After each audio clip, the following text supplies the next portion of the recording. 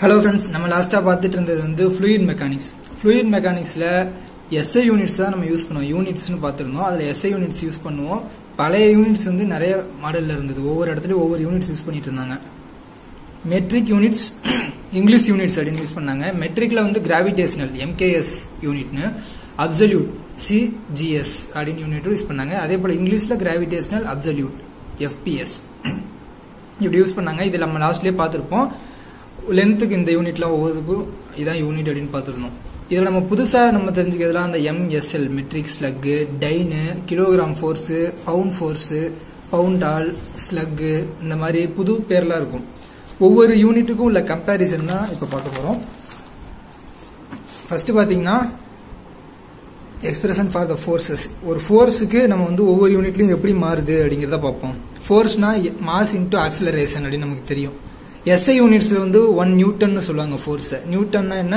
Maaza? மாசுங்கிறது wait, kilogram. ஆக்சிலரேஷன்னா metre per second square, அதோட unit kilogram metre per second square. இதுதான் SI units. அந்த matric gravitational, matric absolute, English gravitational, English absolute, இது எல்லாத்துலயும் இந்த unit நம்ம மாத்த தெரிஞ்சுக்கணும். கிலோகிராம் ஃபோர்ஸ், ஃபோர்ஸுக்கு வந்து கிலோகிராம் ஃபோர்ஸ் அப்படின்னு நம்ம வந்து பார்த்தோம். இதுல மெட்ரிக் கிராவிடேஷனல்ல ஃபோர்ஸ் இந்த நாளையும் தான் நம்ம வந்து பார்க்க போறோம். ஃபோர்ஸ்ல வந்து இதுக்கு கிலோகிராம் ஃபோர்ஸ், இதுக்கு டைனு, இதுல பவுண்ட் ஃபோர்ஸ், இது பவுண்ட் ஆல். அதுக்கேற்ற மாதிரி நம்ம இந்த யூனிட்ல இதை மாத்தி எப்படி எழுதுறது அப்படின்றத சொல்றேன். கிலோகிராம் ஃபோர்ஸா, அதுல வந்து கிலோகிராம் வெயிட்டுக்கு வந்து அங்க வந்து இந்த மெட்ரிக் கிராவிடேஷன்ல மெட்ரிக் ஸ்லக் அந்த யூனிட் வந்து இருந்தது. சரிங்களா? மெட்ரிக் ஸ்லக் அப்படின்னு இருக்கும். அது மாதிரி ஒவ்வொன்றுலையும் ஒவ்வொன்றுக்கும் இருக்கும். இதுல வந்து வெயிட் கிராம்னு சொல்லியிருப்பாங்க. இதுல வந்து வெயிட்டை வந்து இங்கிலீஷ் கிராவிடேஷனல்ல வந்து வெயிட் மாஸ் தான் வெயிட், ஸ்லக்னு சொல்லியிருப்பாங்க. இதுல பவுண்ட்னு சொல்லியிருப்பாங்க. அதே போல மீட்டர் பெர் செகண்ட் ஸ்கொயரா, இதெல்லாம் மீட்டர், இதுல சென்டிமீட்டர், இதெல்லாம் ஃபீட் போடுவாங்க. செகண்ட் ஸ்கொயர் எல்லாத்துக்கும் செகண்ட் தான் வரும். அப்படி இதுல இருக்க யூனிட்டே மாத்தி எழுதிக்கிறதுக்கு 1 kilogram ஃபோர்ஸ்னா 1 matric slug metre per second square matric கிராவிடேஷனல்ல. Matric அப்சல்யூட்ல வந்து 1 டைன்னு சொல்லுவாங்க ஃபோர்ஸ. அது வந்து 1 gram centimetre per second square. அந்த டேபிளை வந்து நம்ம நல்லா மெமரி பண்ணிட்டோம்னா எல்லாம் மாத்திக்கலாம். அதே போல English கிராவிடேஷனல்ல 1 bound ஃபோர்ஸ்னா 1 slug feet by second square. English அப்சல்யூட்ல 1 bound all அப்படின்னா 1 bound feet per second square அப்படின்னு வந்துருச்சு. இப்போ இதுல இந்த பவுண்ட் இருக்கு, ஸ்லக் இருக்கு, கிராம் இருக்கு, மெட்ரிக் ஸ்லக் இருக்கு. இதெல்லாம் வெயிட்டோட யூனிட். இது ஒவ்வொன்றுக்கும் உள்ள கம்பேரிசன் என்ன அப்படின்னா, ஒரு மெட்ரிக் ஸ்லக் அப்படின்னா எவ்வளவுனா 9810 கிராம். சரிங்களா? இந்த மெட்ரிக் ஸ்லக் இருக்கு பாத்தீங்களா, அதை வந்து கிராம்ல மாத்தணும்னா 9810 கிராம்னு சொல்லலாம். சரிங்களா? நமக்கு என்ன தெரியும்? ஒரு கிலோகிராம்னா 9.81 நியூட்டன் தெரியும். அதே போல 1 மெட்ரிக் ஸ்லக்னா 9.81 கிலோகிராம். சரிங்களா? 1 கிலோனா 9.81 Newton. 1 MSL matric ஸ்லக்னா 9.81 kilogram. 1 MSL matric slug வந்து இப்போ நியூட்டன்ல மாத்திரம் அப்படின்னா, நியூட்டன்றது ஃபோர்ஸோட யூனிட். சரிங்களா? மாஸ் இன்டு ஆக்சிலரேஷன்ல போட்டது. அதுக்கு மாத்தணும்னா இப்போ 9.81 இன்டூ 9.81 நியூட்டன் அப்படின்னு எழுதலாம். இப்படிதான் ஒவ்வொரு யூனிட்டுக்கு நம்ம தேவையான அளவு மாத்திக்கணும்.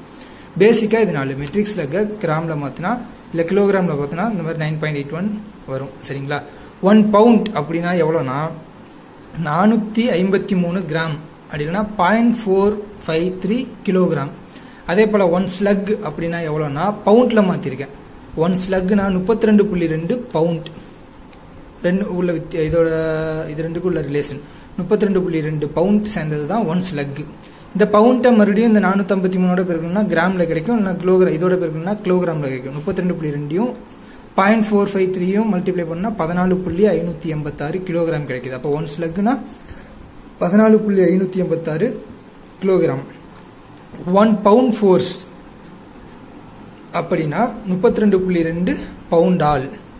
சரிங்களா? பவுண்ட் ஃபோர்ஸ்ங்கும் போது இது இங்க பவுண்ட் அப்படின்னு போட்டிருக்கோமா, சரி ஸ்லக்னு போட்டிருக்கோமா, இந்த ஸ்லக்குக்கு பவுண்ட் யூஸ் பண்ணிருக்கணும். அப்போ பவுண்ட் ஃபோர்ஸுக்கு பவுண்ட் ஆளை யூஸ் பண்ணியிருக்கோம், அவ்வளோதான், வேற ஒன்றும் வித்தியாசம் இல்லை. அதாவது இந்த இங்கிலீஷ் கிராவிடேஷனலுக்கும் இங்கிலீஷ் அப்சல்யூட்டுக்கும் உள்ள ரிலேஷன் தான் இது. இப்போ இதுக்கும் பார்க்குறாங்க. வெயிட்ல பார்க்கும்போது, மாஸ்ல பார்க்கும்போது ஸ்லக்ல இருக்கிறத பவுண்டா மாத்துறதுக்கு, மாஸ் மாத்துறதுக்கு 32.2, அதே போல பவுண்ட் ஃபோர்ஸை பவுண்டாலா மாத்துறதுக்கு 32.2. இது ரெண்டுக்கும் உள்ள ரிலேஷன். இப்படிதான் ஒவ்வொன்றையும் நம்ம வந்து மாத்தி யூனிட் வந்து மாத்தி எழுத தெரிஞ்சுக்கணும். அடுத்தது பார்த்தோம்னா quantity in SI and MKS unit. ஒவ்வொன்றிலையும் ஒவ்வொரு குவான்டிட்டி யூனிட் எப்படி எழுதிருக்காங்க அப்படின்னா, சும்மா ஒரு எக்ஸாம்பிள், நம்ம வந்து யூனிட்ஸை பத்தி கொஞ்சம் நல்லா தெரிஞ்சுக்கிறதுக்காக. பிரஷர், ஸ்ட்ரெஸ், யங்ஸ் மாடுலஸ் இதெல்லாம் நியூட்டன் பெர் மீட்டர் ஸ்கொயர், இதெல்லாம் நமக்கு தெரியும். இதெல்லாம் எஸ்ஐ யூனிட்ஸ், நம்ம இப்போ யூஸ் பண்றது எல்லாமே SI units. Newton per metre square இல்லைன்னா பாஸ்கல் அப்படின்னு சொல்லுவாங்க. இதை வந்து எம்கேஎஸ் யூனிட்ல போடுறோம். எம்கேஎஸ் யூனிட்னா எது சொல்லுங்க? இங்க தான் கொடுத்துருப்போம். Gravitational, matric கிராவிடேஷனல்னா MKS, matric அப்சல்யூட்னா CGS, English அப்சல்யூட்னா FPS. இதுக்கு மட்டும் நேம் கிடையாது, அந்த மாதிரி ஷார்ட் நேம்.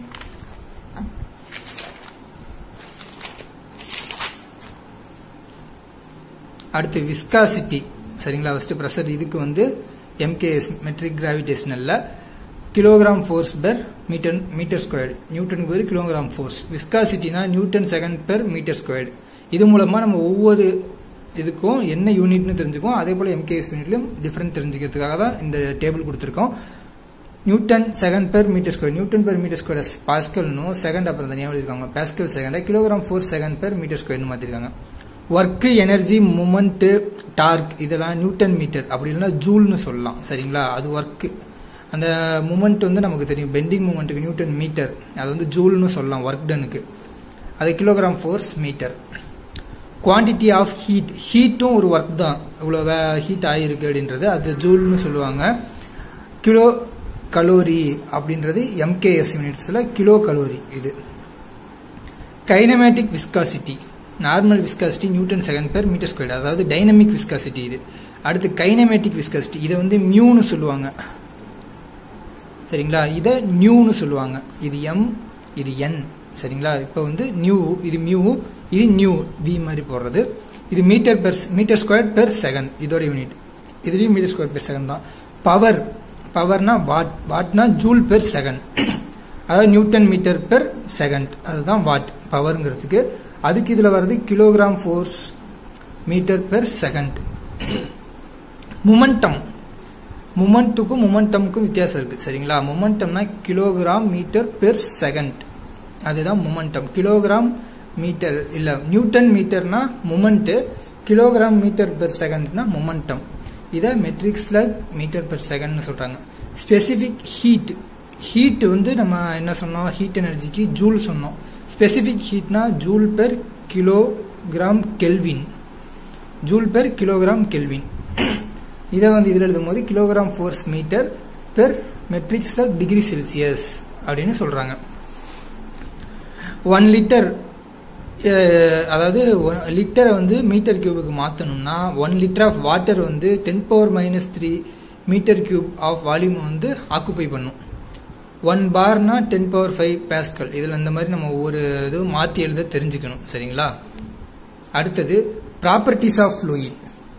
ப்ராப்பர்ட்டிஸ்ல வந்து டென்சிட்டி ஆஃப் ஃப்ளூயிட், அதாவது டென்சிட்டி இல்லைன்னா மாஸ் டென்சிட்டின்னு சொல்லுவாங்க. ஒரு ஃப்ளூயிடோட டென்சிட்டி கண்டுபிடிக்கிறது. ரெண்டாவது வந்து வெயிட் டென்சிட்டி இல்லைன்னா ஸ்பெசிபிக் வெயிட் இல்லைன்னா யூனிட் வெயிட் அப்படின்னு சொல்லுவாங்க அது. மூணாவது ஸ்பெசிபிக் வால்யூம் கண்டுபிடிக்கிறது. 4 கம்ப்ரசிபிலிட்டி. 5 specific gravity. இந்த 5ஐயும் வச்சு நம்ம வந்து நெக்ஸ்ட் வீடியோல பார்ப்போம். இந்த வீடியோ பிடிச்சிருந்தா லைக் பண்ணுங்க, ஷேர் பண்ணுங்க, மறக்காம என்னோட சேனலுக்கு சப்ஸ்கிரைப் பண்ணிருங்க, பெல் பட்டன் பிரஸ் பண்ண மறந்துடாதீங்க. தேங்க்யூ.